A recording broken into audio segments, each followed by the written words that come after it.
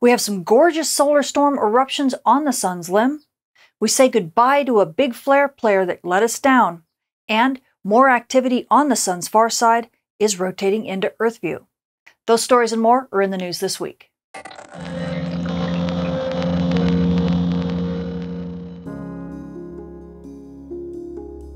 If you want to learn how weather from our star causes impacts at the Earth that shape the future of our world, join Professors Dr. Jenny Meehan, Michael Cook, and myself as we guide you through a space weather certificate program like no other. To enroll in the Space Weather and Environment Science program offered at Millersville University, go to millersville.edu/SWEN. It's weather for the 21st century. This forecast also sponsored in part by CW Ops. Space weather this week is getting off to a very interesting start. As we take a look at our Earth-facing disk, filaments are still the name of the game. You can see a ton of them here and there. In just a second, I'll show you some gorgeous filament eruptions that you can see off of the limb.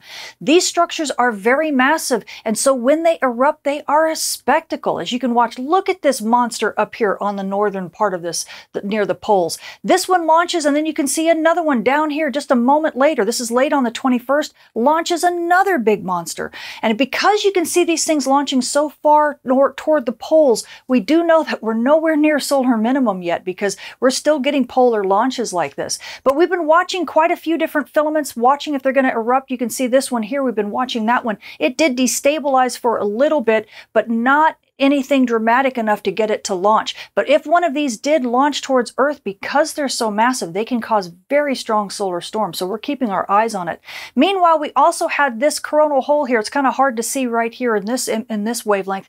You can see it better in stereo here. But this one gave us a little bit of fast solar wind. Not much of a show maker in terms of big aurora shows. We had a little bit of something up at high latitudes, but mid-latitude photographers, well, you kind of had to sit this one out. So that was a little bit of a letdown. Another one is region 4217 in the cluster of regions right here. They also have been kind of letting us down a little bit.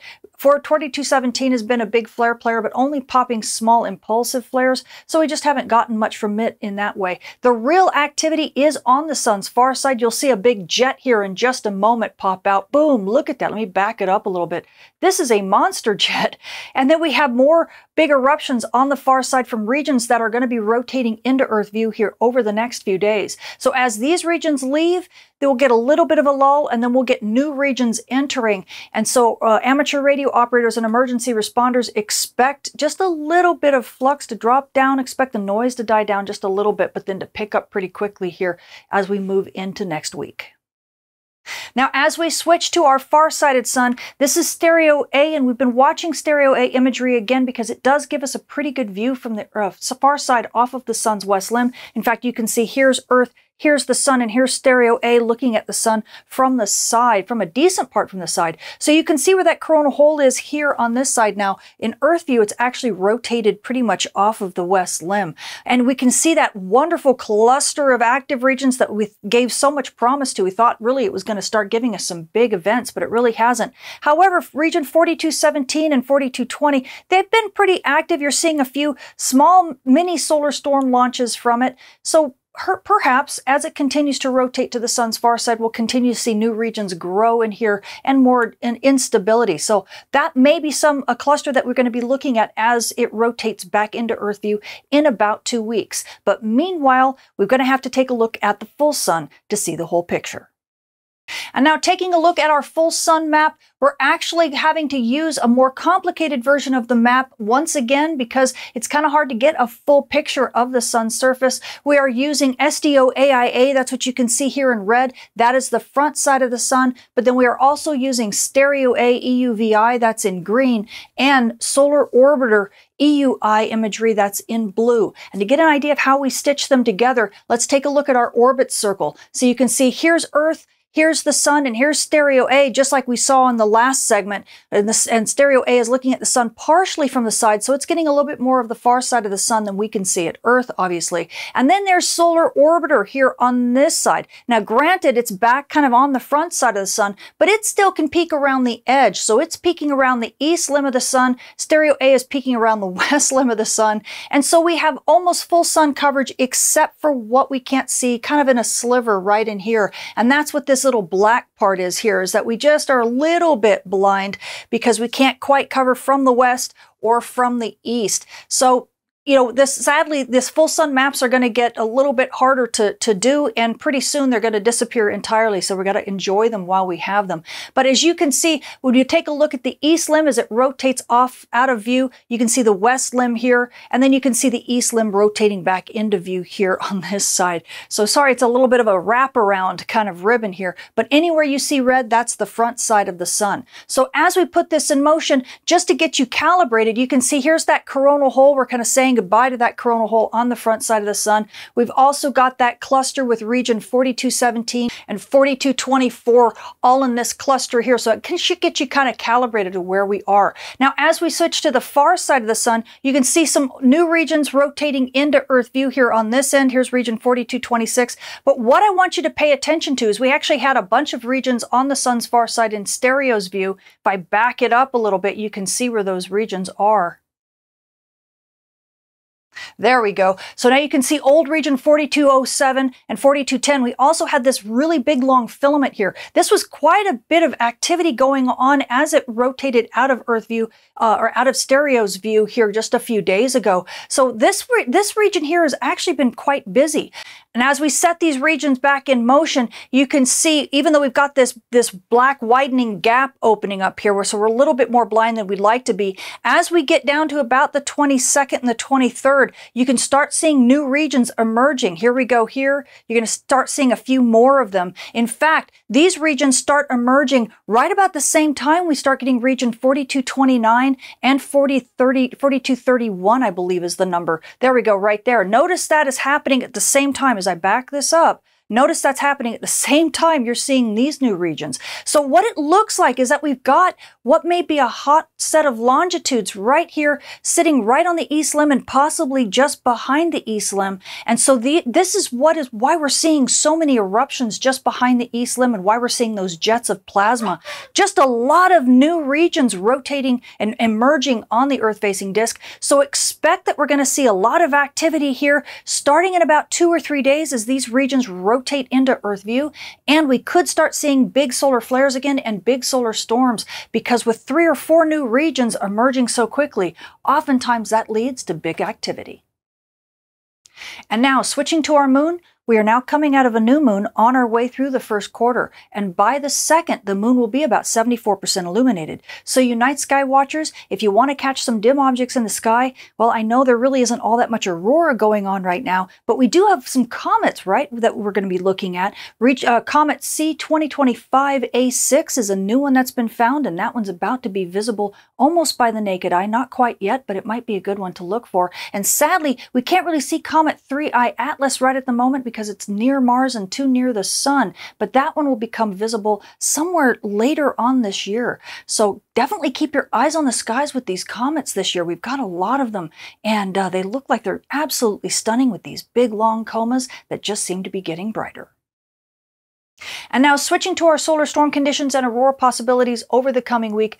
At high latitudes, well, we're not expecting all that much at the moment, but we do have a little bit of some fast solar wind that's going to be hitting us over the next few days. Starting right around the 27th and 28th, we're going to be looking for that fast solar wind. So aurora photographers, you might actually get a chance for a show. We have up to about a 35% chance of a minor storm starting by around the 28th, and that will taper off slowly, but by about the 30th, things should be settled down again. So you might get a little bit of a show, but not expecting all that much. Now, as far as mid-latitude aurora is concerned, well, we're still only expecting unsettled conditions, but we do have up to about a 25% chance of active conditions. And so if you're a dedicated storm chaser, well, you might be able to catch those substorms and catch a little bit of brightening, but likely most people in mid-latitudes, you're going to have to sit this one out and wait for a bigger storm. And now for our solar flare and dayside radio blackout outlook over the coming week. We are sitting well into the triple digits with our solar flux sitting around 170 right now. We're expecting that to dip down just slightly because we've got regions 4217 and that cluster in there rotating to the sun's west limb. But we do have those new active regions that are going to be rotating into Earth view here over the next few days. So starting around Monday or Tuesday, we might start seeing a little bit of a tick up. But right now we're sitting at moderate noise on the bands, expecting 35% chance of M-class flares at the R1 to R2 level radio blackout, and really no chance for R3 level radio blackout over the rest of this week. But like I said, as we move into maybe mid next week, we could start seeing those M-flare risk levels rise, and we could start seeing more noise on the dayside radio bands. And now switching to our radiation storm and polar aviation outlook over the coming week.